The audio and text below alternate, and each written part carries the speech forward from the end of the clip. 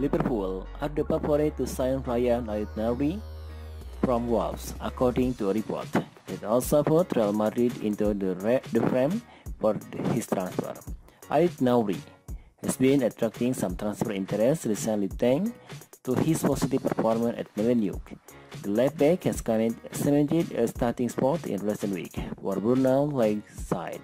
He has started 8 games in the Premier League so far this season, meanwhile, mainly coming over the past 2 months, with 2 assists into his name, 1 each in the league and EPL Cup.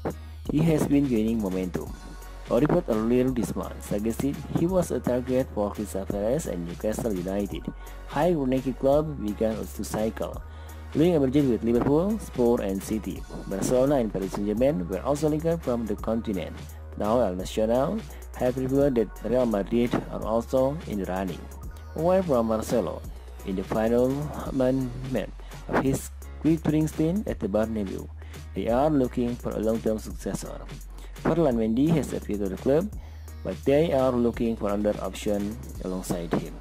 Traore, at 20 years old, called to impose them for years to come, but the report warns they look likely to miss out on his signature to Liverpool.